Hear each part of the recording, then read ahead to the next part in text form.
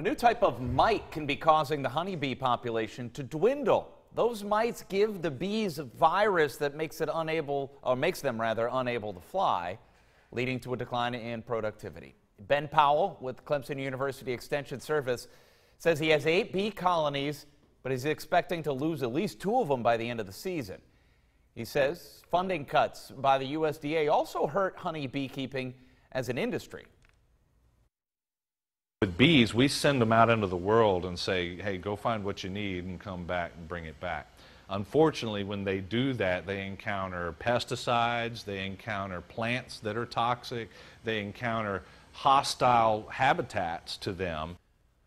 Powell says beekeepers can combat the decline of colonies with some new mite treatments.